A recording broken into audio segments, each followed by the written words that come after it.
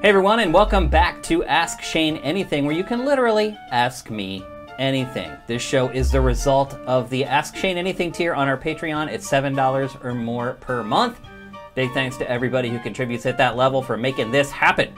And we have a big episode for you guys today, because I just asked for new questions. You guys, I literally have I'm not exaggerating, almost 40 questions. But anyway, all these questions today are about the PlayStation 5 and Xbox Series X. I know you guys are coming down to it. The last wave of pre-orders may be coming. You have to decide. I'm gonna help you pull that trigger.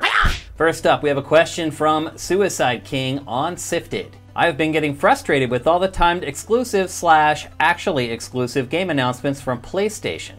If PS5 is your main console, it doesn't really matter, but I prefer to play third-party games on my Xbox and wish it was clear which games were timed exclusives and for what length of time. What are your thoughts on timed exclusives and the lack of details that usually accompany them? Okay, I talked about this on GameFace a little bit. I thought that people were overreacting to this. I do think that it's annoying. I do think that they should supply that information right up front to help you make your purchase decisions. I agree it was a little dastardly of Sony to not do that when it announced some of these games. However, this is also something that in even 5 months' time, I don't think anyone's going to think about. Right now, everyone's on edge because they have to make a big decision. This isn't cheap. These things are like $500, depending on which version you're getting. That's a big purchase decision for a lot of people, especially right now with so many people unemployed in the economy where it is right now. So I do not take this stuff lightly. One thing I would say is, you say you like to play third-party games on Xbox. I'm hoping that's because you like the Xbox controller a lot more and not for some other reason, because we just don't know yet which of these systems is going to have the better third-party support as far as how the games run on each platform. So that's kind of an X factor. I don't know that I would make my decision assuming that everything's going to run best on Series X. I don't think we know that yet. Timed exclusives, I really don't have a huge issue with. All the platform holders are trying to give value to their owners. And look, they're also trying to convince people to buy their console. It's a part of the business. I mean, it happens in pretty much every form of entertainment. A publisher is going to pay for the film rights or the script rights or whatever. I mean, it happens in pretty much every entertainment industry. So I don't see why gaming should be any different, but I do agree that they need to be a little more transparent with this stuff. The good news really is that we kind of found out what was the real story was the next day. It's not like I'm sitting here right now and we don't know. And they haven't come out yet. So I think it's a little bit of an overreaction. I'm not saying you're overreacting, Suicide King. I think people right now are just looking for stuff to kind of go after, particularly if you're online and you have Xbox fans and PlayStation fans. I think both sides are just kind of looking for any chinks in the armor, and they're going to go after them if they can. Next up, we have a question also from Sifted from P-Tor. He asks, what are you most excited about for Generation 9, and also do you have any concerns for this new batch of consoles, such as a lack of true exclusives for the new machines? I have no concerns about lack of exclusives for the new machines. I've been through so many console launches at this point that have just been utter trash and huge disappointments that already what I see coming from both consoles, I would say, but more PlayStation, I'm 100% okay with. I mean, having a remake of Demon's Souls available at launch is a pretty big deal. That's a big launch game for PlayStation. I mean, I hate to say it, but it's the facts. That's a big launch game for PlayStation. And then you have Destruction All-Stars and Astro's Playroom or whatever, the pack-in that comes with PlayStation 5. So I really have one big exclusive. Then I turn to Xbox Series X. I mean, you're kind of right. There isn't that one big game that's launching with the console that's only available for the console. But as we just saw with the last question with Suicide King, a lot of people like Xbox for the backwards compatibility or third-party stuff. So again, I think this is something that everyone's freaking out about now, but I think in the case of PlayStation, you're going to get, consistent releases. Miles Morales is going to come out in the launch window. And sure, some people will be playing it on PS4, but if you have a PS5, you're going to be playing on your PS5 and it's going to look amazing. So it feels to me like it's a lot of sort of like the Xbox Defense Force trying to create a false equivalency between the two consoles. I'm not saying you are. I think you're asking a legitimate question. But I think when you go on Twitter and social media and stuff, I think when this is brought up, I think that's what you're seeing. Again, the console wars aren't gone. They still happen, and you can find it if you actually don't have to really look all that hard. If you just go look at a story on Twitter about either one of these consoles, you can see where all this stuff is coming from. So it's a little disappointing. I mean, most consoles, best case scenario, launch with one really good exclusive. We're getting that with the PlayStation 5. We're not getting it with Series X, but I do think that the backwards compatibility of Series X helps it out a little bit. Next up, we have a question from Sifted OG Mick Womble. What do the next few months look like for people like me who couldn't pre-order a next-gen console and don't have a PC? Should we go on a gaming hiatus and forego playing Cyberpunk, Spider-Man, Miles Morales, etc. until we can get a new console? Well, I'm assuming you have a PlayStation 4, so play that. I mean, unless you're like a crazy videophile or you work for like Digital Foundry or something and everything just has to be like the highest fidelity, these games are still going to be great on PlayStation 4. They're not going to look quite as good. They're still going to be great games. The design's going to be the same. The story's going to be the same. The sound's going to be the same for the most part.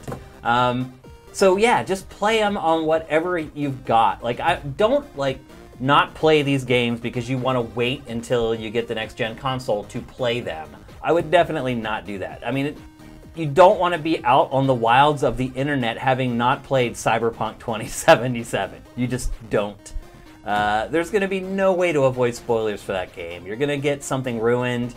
I don't think that the risk of having big parts of the game kind of ruined is worth the increase in fidelity you're going to get to play it on PS5 or Xbox Series X. So I wouldn't sweat it, McWomble.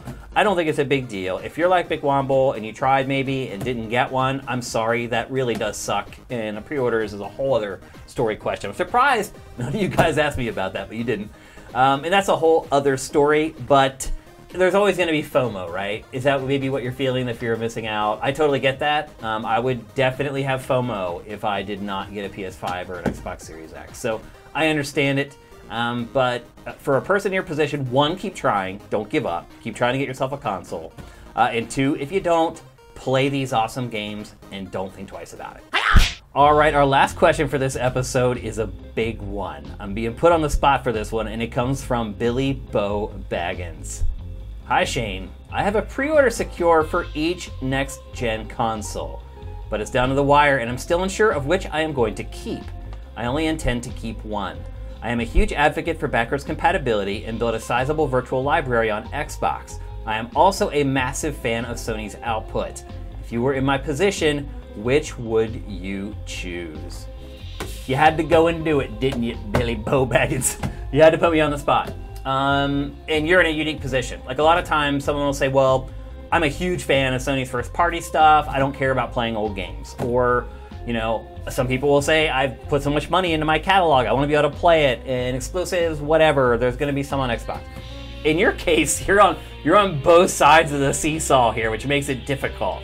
So basically what you're asking me is, all things equal, as far as my personal tastes and preferences are concerned, which one should I get? And I mentioned this in an earlier response. There's a big X factor still left with these consoles, and that is, at least initially, which one are third-party games going to look and run the best on? Now, I would say, as I sit here right now, my best guess would be that will be Xbox Series X, because it is kind of the raw horsepower machine with very simple architecture. So I think developers are going to be able to give minimal effort and still get pretty good results on Xbox Series X. And I think you'll really see that with like indies in particular. And I think with PlayStation 5, its architecture is a little more complicated. Developers are going to have to dedicate a little more time to writing to the metal for that machine to get good results. And I do think maybe ultimately they will get better results out of the PlayStation 5, but I feel like out of the gate, it might be Xbox Series X. So it's all about the games. We always say that, right? And right now, I would say that Sony has a lot of money in the bank, and right now, Microsoft is writing a lot of checks. Right now, we know Sony's first-party output is amazing. We have an inkling that in a year, 2 years, 3 years, 4 years definitely, 5 years definitely, that Xbox's first-party output is going to be amazing.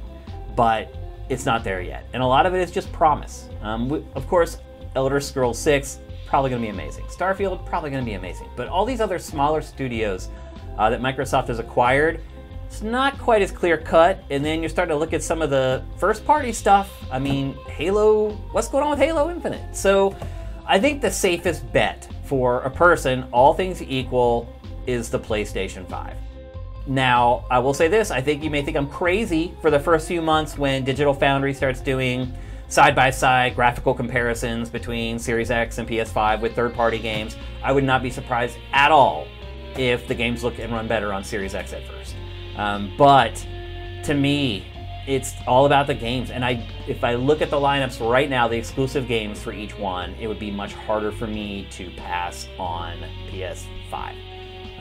Now, the good news is, if you do get a PS5 and you wait on Xbox Series X, right around the time all those new studios start churning out content, that console price may have dropped by then. So you may get a Series X for $350 or at least maybe $400 by then. So that is what I recommend. Again, I think in week one or even before they launch, you may be like, oh, look at Shane saying you should get a PlayStation. Series X games look so much better. I totally expect that could happen. And I'm just telling you, for a long-term purchase and over the long haul, I'm calling PS5. All right, that's it. Great questions for this episode. Next week, we'll probably have a couple next-gen questions, but some more cultural stuff and some fun stuff as well. Again, thanks to everyone who pledges any amount of money. But for those of you who pledge $7 a month or more to get this show, thank you very much. I really enjoy doing this show. It's one of my uplifting moments of the week amongst all the work and the time that I put into Sifted. So thanks for asking great questions. I have enough questions to last for the next, almost to the end of the year. So we should be good for Ask Shane for a while. Thanks for watching, and I'll see you next time.